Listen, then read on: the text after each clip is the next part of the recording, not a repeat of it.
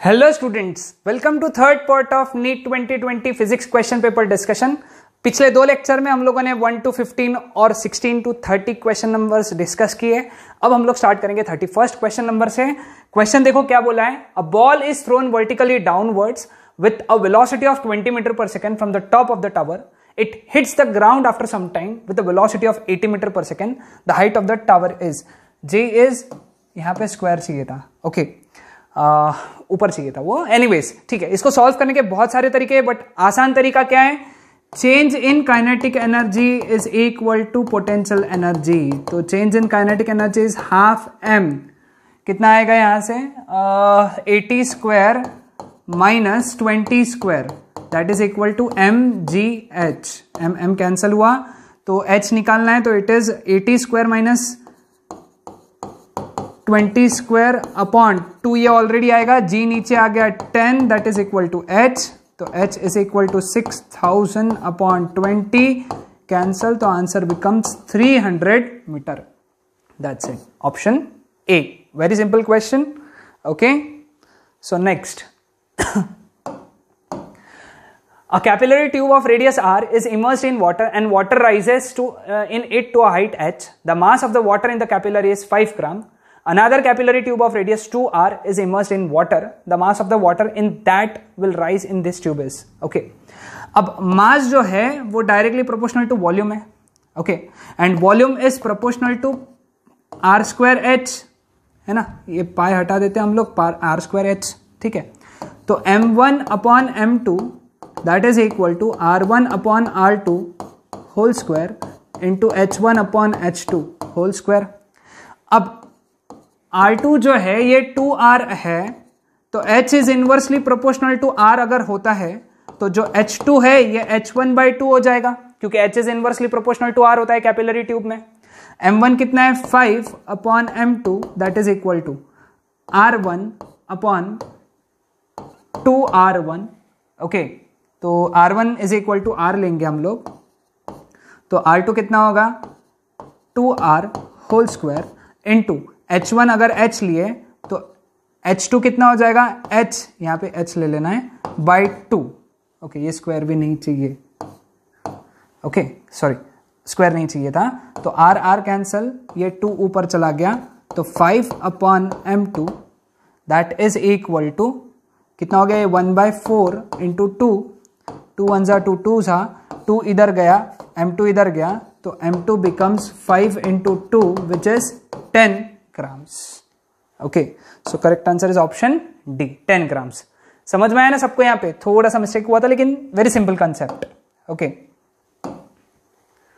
Next. In a guitar 2 strings A and B made of same material are slightly out of tune and produce beats of frequency 6 hertz. है ना, starting में उनको बजाया तो 6 hertz का beats मिल रहा है.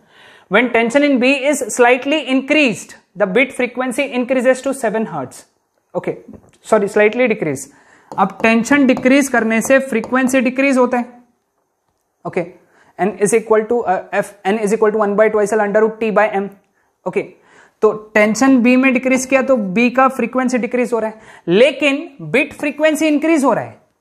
ओके, अब यहां पे a का फ्रीक्वेंसी 530 हर्ट्ज है, a का अगर फ्रीक्वेंसी 530 हर्ट्ज है तो b के फ्रीक्वेंसी हो सकते हैं 536 हर्ट्ज, या फिर B का फ्रीक्वेंसी हो सकता है 524 हर्ट्ज. ये दो ही आंसर है, क्योंकि स्टार्टिंग में 6 हर्ट्ज मिल रहे हैं. अब देख, लेकिन एक बात ध्यान में रखना, ओके आंसर तो ये दो में से ही है, 536 या फिर 524, ये तो आंसर है ही नहीं, पहले ही ध्यान में रख लो. ओके, अब एक बात ध्यान में रखने लायक कि टेंशन कम करने से फ्रीक्वेंसी कम हो रही है, और फ्रीक्वेंसी कम हुई बाद में बीट फ्रीक्वेंसी जो है इंक्रीज हुई, बिट फ्रीक्वेंसी इंक्रीज हुई. समझने का कोशिश करना, टेंशन कम किया, बी की फ्रीक्वेंसी कम हुई, बिट फ्रीक्वेंसी इंक्रीज हुई, यानी frequency of B should be less than frequency of ए, मतलब frequency of B should be 524 hertz. तो correct answer is option C. समझे इस चीज को, कॉन्सेप्चुअल क्वेश्चन था ये. Okay, next. The increase in the width of the depletion region in a PN junction diode is due to. Width क्यों बढ़ती है, due to reverse bias only. Simple theoretical question है, फॉरवर्ड बायस से width कम होगी. Okay, तो इसका correct answer रहेगा option A. Dimension of stress are, stress के डायमेंशन वही रहेंगे जो फोर्स अपॉन एरिया के डायमेंशन रहेंगे। मैंने हमेशा से कहा है डायमेंशनल एनालिसिस में कि फोर्स के डायमेंशन याद रखो m1 L1 T-2 upon L2 area के, तो इसका होना चाहिए ML-1 T-2, 1 तो लिखेंगे नहीं यहां पे, तो ML-1 T-2 option A. Again a simple question, a short electric dipole has dipole moment 16 into 10 to the power -9 चाहिए था यहाँ पे coulomb metre, the electric potential due to the dipole at a point at a distance of 0.6 meter from the center of the dipole situated on a line making an angle of 60 degree with the dipole axis is okay। अब यहां पे अपने को क्या निकालना है, electric potential. Potential का formula direct है 1/4πε0 p cos theta upon r square, ये फॉर्मूला डायरेक्ट है, जिसको याद है आंसर फटक से आ जाएगा। That is equal to 9 into 10 to the power 9, p कितना है यहाँ पे 16 into 10 to the power -9, cos 60 is 1/2, r square 0.6 का स्क्वायर दैट इज 0.36। ठीक है, इसको सॉल्व करेंगे तो 2 1 जा 2 8 जा ओके 9 1 जा, इसको अगर सॉल्व किया रहते थे तो 9 into 8 72, ये कैंसिल हो गया ओके ये कैंसिल हो गया 72 अपॉन 0.36, अगर डेसिमल हटाया तो 100 से मल्टीप्लाई करेंगे तो answer comes out to be 200। So correct answer is option C. Again a simple question, formula based question है ना। The phase difference between displacement and acceleration of the particle in simple harmonic motion is, straight away याद है तो directly option B कर सकते हो, नहीं तो फिर हमको याद है डिस्प्लेसमेंट और वेलोसिटी में π/2 होता है और वेलोसिटी और एक्सेलरेशन में π/2 होता है, तो डिस्प्लेसमेंट और एक्सेलरेशन में पाई होना चाहिए। Correct answer is option B. 40 microfarad capacitor is connected to a 200 volt 50 hertz AC supply. The RMS value of the current in the circuit is nearly. Okay. अब सबसे पहले XC निकालना पड़ेगा, that would be 1/2π FC. तो that is 1/2π F capital C. तो 2π F कितनी है 50, तो 50 into 200 that is 100π into C कितना है 40 into 10 to the power -6, तो 10 to the power -6 ऊपर बन गया 10 to the power 6 अपॉन 4000 पाई, तो 3 कट किया तो ये 3 हो जाता है, तो it becomes 1000 upon 4 pi. Okay, अभी उसको वैसे ही रहने देते हैं, तो IRMS is equal to V/XC, तो V कितना है यहाँ पे 200 अपॉन XC कितना 1000/4 पाई, 2 0 कट हुआ, ये इधर चला गया तो इट बिकम्स 8π/10, तो इट इज 8 into 3.14/10। तो इसको सॉल्व किया IRMS को, तो कितना हुआ ये 8 से मल्टीप्लाई किया 8 4 जा 32, 3 8 1 जा 8 प्लस 3 11 1 कैरी 8 3 जा 24 25.12/10। So answer is 2.512 ampere, option D. Okay, so next question, an iron rod of susceptibility 599 is subjected to a magnetizing field of 1200 ampere per meter. The permeability of the material of the rod is, okay, यहां पे क्या बोला है, permeability निकालना है, mu is equal to mu naught into mu R, mu naught into mu R कितना होता है 1 प्लस काय, mu is equal to mu naught कितना है 4π into 10 to the power -7 into 1 plus काय, काय इज 599 यानी 600 हो गया ये, तो mu is equal to 4π into 6 इसको पहले सॉल्व कर देंगे, it is 2400 pi into 10 to the power -7, तो it can be written as 2.4 pi into 10 to the power 3 into 10 to the power -7, तो it finally comes out to be 2.4 pi into 10 to the power -4। Unit सही वही लगा लेंगे, तो option is D. Correct answer is option D. Next, the Brewster angle IB for an interface should be. अभी हम लोगों ने, ये थ्योरेटिकल क्वेश्चन है, मतलब कंसेप्चुअल क्वेश्चन है, आज तक जितने भी ब्रूस्टर एंगल देखे सभी 45 से लेकर 90 के बीच में ही आए, जैसे ग्लास के लिए 57 पॉइंट समथिंग 50 के ऊपर ही आता है। ओके, सो ब्रूस्टर एंगल जो होता है जनरली ऑप्शन डी 45 से लेके 90 के बीच में ही होता है। थ्योरेटिकल क्वेश्चन थे, इसमें कैलकुलेशन कुछ भी नहीं थे। Okay, next, a long solenoid of 50 cm length having 100 turns carries a current of 2.5 ampere.